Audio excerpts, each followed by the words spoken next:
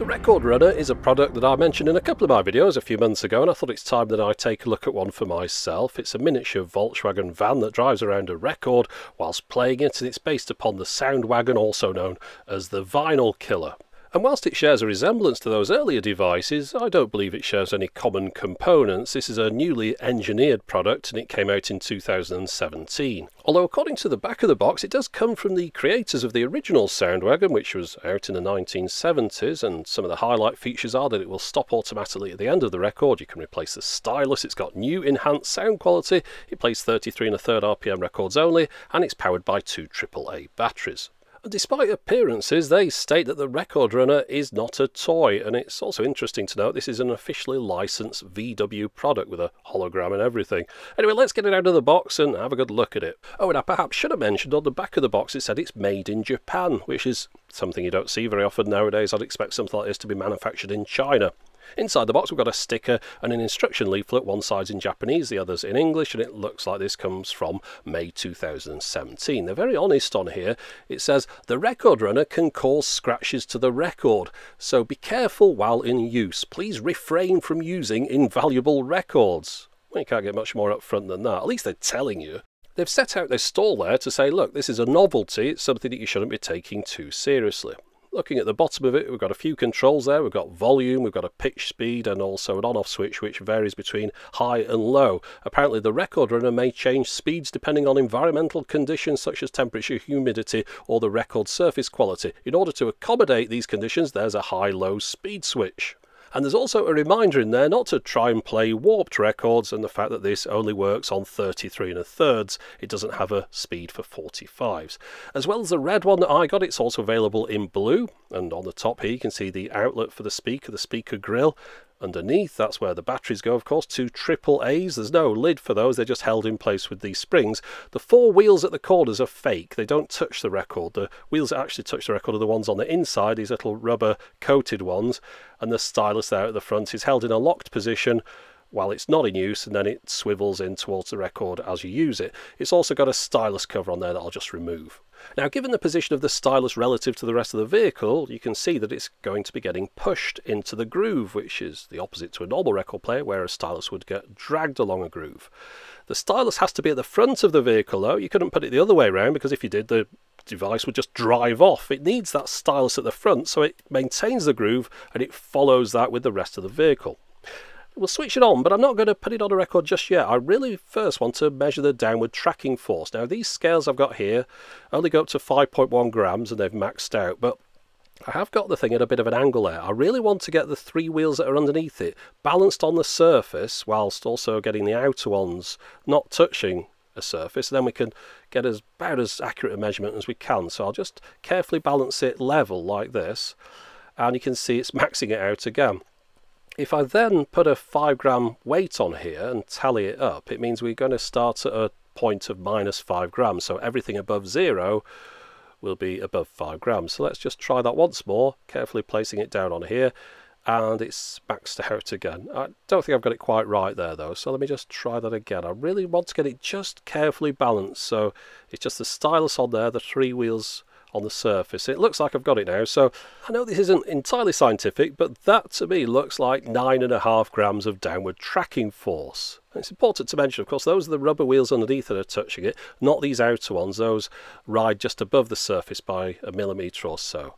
So yeah, that's about as good as I'm going to get it. 9.5 grams of downward tracking force. That's quite considerable, which is why I'm using an old record here that I don't care about to test it out. So let's put it on here and have a listen.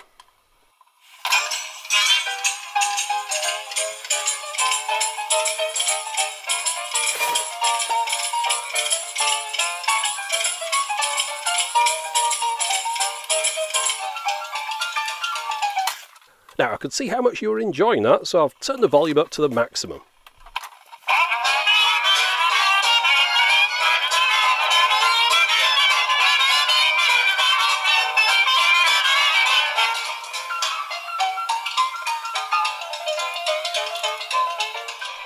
Okay, now I know this thing isn't doing this record any favours, and it doesn't sound particularly good either.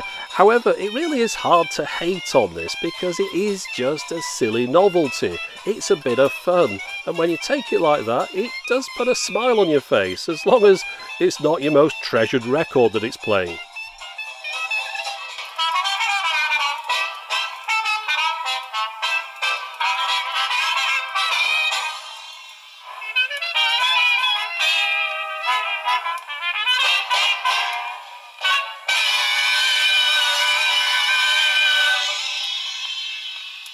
Now, one of those features that was mentioned on the back of the box is the fact that this will stop automatically when it reaches the centre of a record. So let's see if that's working as advertised.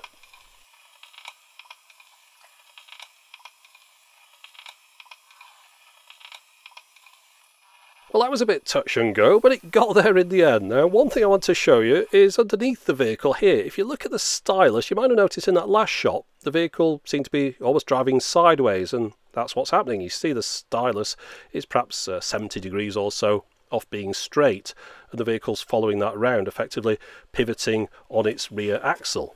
So this is the angle that the stylus ends up at when it's reached the centre of the record, but if we have a look at one just playing the outside, it's approximately straight or just a little bit off.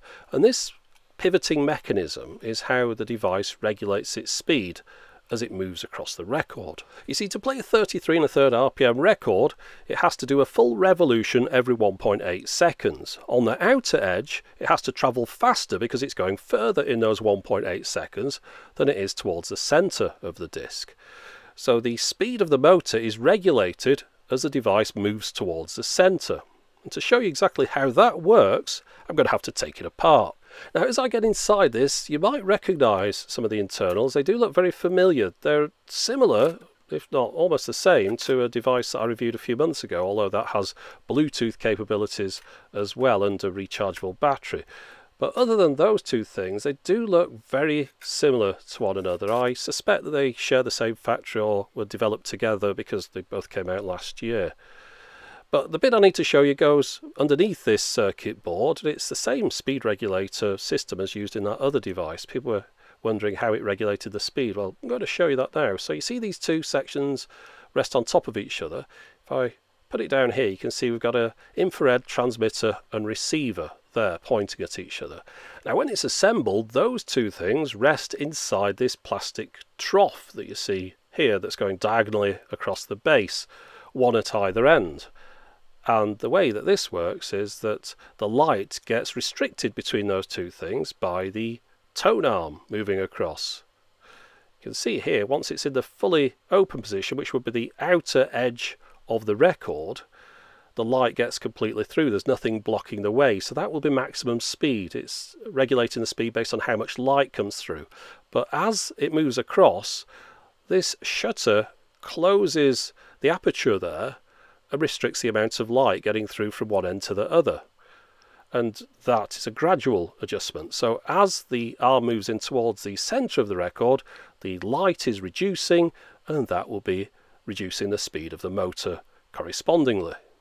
So surprisingly sophisticated then for something that really does just look like a silly novelty. However, it's definitely not priced that way. The best price I managed to find one of these for was from Juno Records in the UK at £64.99, and they were about £20 less than everywhere else. And at those prices, I don't really know what category this falls into, because it's expensive for a novelty, and it's the kind of thing that would ruin your records. I'm not quite sure who the market are for these, other than people who want to make a video about them on YouTube. But anyway, that's it for the moment. As always, thanks for watching.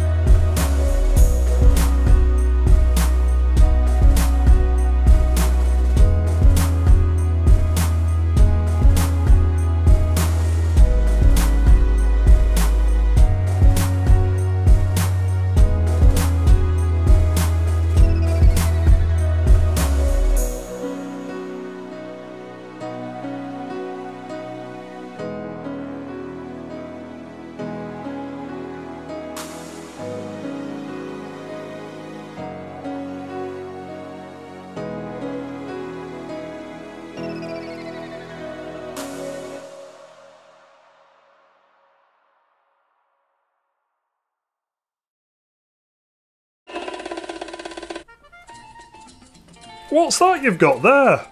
What, this? Well, it's a magic speaker. Where did you get it from? Alan down the pub sold it to me. How much did it cost? I traded it for some beans. Magic beans? No, Heinz baked beans. I had a box of dinted tins from the factory. That seems like a good deal. He said it was no use to him because it couldn't understand his accent. Luckily, I don't have an accent, so I should be fine.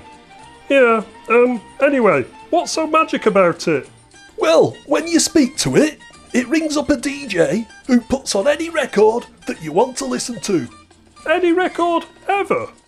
Yes, and it never gets it wrong. Go on then, give me a demo. Well, how about an old classic? Let the Bass Go by the DOC. Yeah, okay, fine. Just do it. Right, watch this. Hey Siri, play Let the Bass Go by the DOC. Okay, playing All About That Bass by Meghan Trainor. Because you know I'm all about that. Hey Siri, stop! I thought you said it never gets it wrong. Perhaps it's a bad connection. Hey Siri, play Let the Bass Go by the DOC. Sorry, I couldn't find the Bass Go by the DLC. Maybe it needs the punctuation. Oh, right. Hey Siri, play Let the Bass Go by the D.O.C. No problem. Here's the album No More Idols by Chasem Status. Are you sure it's not called Silly? No. Hey Siri, play anything by the DOC. Sure, here's a personalised station of Joe Dolce. Joe Dolce? Hey Siri, stop! Hey Siri, have you ever heard of the hip-hop artist DOC? Here's some hip-hop by TLC. Hey Siri, stop! I think I've been had. Perhaps someone else is listening to it, and that means you can't listen to it at the same time. Well, maybe there's a version of the track recorded by someone else. Hey Siri, play Let the Bass Go. Okay, playing Let the Bass Go by the DOC. Together we witnessed one of the most delightful in our time, so let the bass go. Hey Siri, stop! See, it's as easy as that. I could have had a copy of the album on vinyls delivered by now. So, what do you think of it then? I suppose it's great if you really enjoy being underwhelmed by things. Flippin' heck, I wish I'd just kept hold of those beans now.